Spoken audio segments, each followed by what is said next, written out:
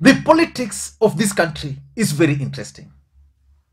And from the look of things, Moses Kuria has played William Kabogo. And Moses Kuria crawled back to William Ruto's corner in Kenya Kwanza. William Kabogo is still threatening to join Azimio. Maybe we need to figure out the whole game plan. But for now, I want us to look at this event or this instance which took place yesterday. The Deputy President William Ruto held a meeting with his team of Kenya Kwanza in Nakuru County, in Njoro in particular. And in the middle of his speech, he noted the presence of the media.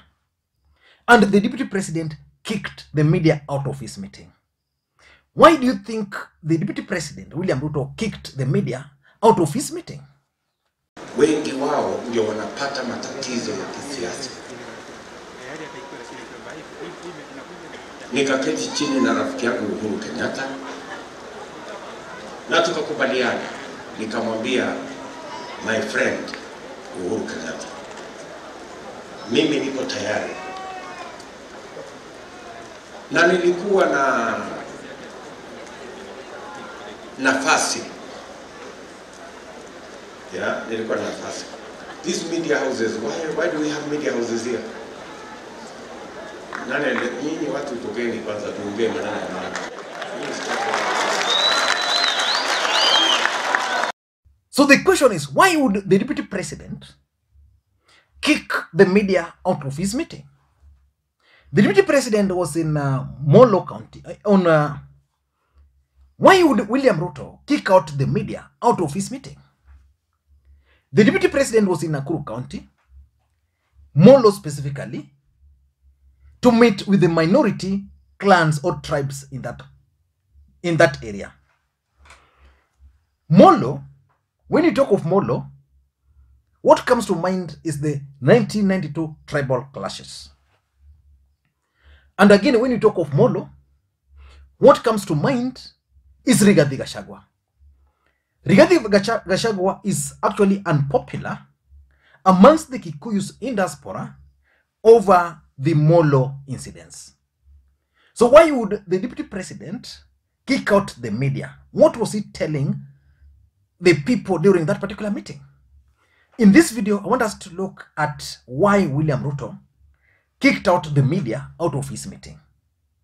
Before we do that, in case you're watching this channel for the first time, I want you to take a second or two and click the subscribe button so that next time we produce a video like this, YouTube will automatically notify you. And to the subscribers, I want to continue thank you guys for your continued support, because without that support, this channel cannot be where it is. And by the way, today I had visitors a couple from the United States of America who paid me a courtesy call here in Kisumu. We had lunch, that's why I'm late, and it was good. It was a good encounter. I don't know whether to mention their names, but maybe sometime. Let us get back to serious business. Why would William Ruto hold a meeting in Nakuru with minority tribes and then throw the media out? Number one, I tend to think that the Deputy President wanted to badmouth President Uhuru Kenyatta. By the time he realized the media were there, the Deputy President was actually talking about his relationship with President Uhuru Kenyatta. And you know so well that the Deputy President feels very strongly that Uhuru Kenyatta betrayed him. That Uhuru Kenyatta ought to have supported him in this particular election.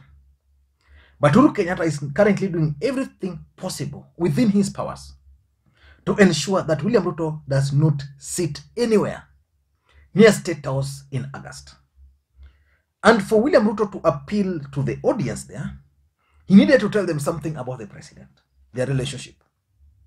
And some of those things probably might not be the truth. They might be lies. So the media would have reported what the Deputy President was telling these people about Uhuru Kenyatta, and Uhuru Kenyatta would have been pissed off, and probably a discussion would have been provoked. So I think he just wanted to badmouth the president And then he realized media was there and he had to kick them out. Number two, the deputy president was actually trying to protect Rigathi Gachagua. You know, once Rigathi Gachagua is given a microphone, what comes out of his mouth can destroy William Ruto. And for a long time now, since he was nominated, Rigathi Gachagua has been speaking, which is the truth. And in most cases, there's not a single day Rigathi Gachagua has completed his entire speech without Kenyans speaking something. Remember, before this event, the Nakuru governor, Lee Kinyanjui, had posted something on his Facebook page that Rigathi Gachagua is actually a gift for them from God. And he challenged Rigathi Gachagua to go to Molo and do two things. The first thing was to apologize to the families who felt his wrath when he was the DO. And he also told him to do, there were two things he told him to do. So I think the deputy president was out to protect Rigathi Gachagua, because assuming Rigathi Gachagua, as a former DO in the area, was given a chance to speak, let's say 10 minutes, he was going to narrate what happened. In the audience, there's a chance that someone who was a victim was there. These people are going to stand up probably and tell Rigathi Gachagua off, because the issue is actually emotive. So the deputy president would have wanted a situation where these guys are speaking their minds in the presence of Rigathi Gachagua, so that Rigathi Gachagua could actually apologize without the media hyping. So I think the deputy president wanted us to do those two things. Number one, protect Rigathi Gachagua's image by not handing him over, by handing the microphone to him, but away from the media. And two, just to ensure that those who were present were going to speak their minds, especially the victims. But at the end of the day, the main objective was to protect Rigathi Gachagua from the microphone. Otherwise, if you give Rigathi the microphone, he will always slip. Number three, I think it has everything to do with Molo tribal clashes. The tribal clashes took place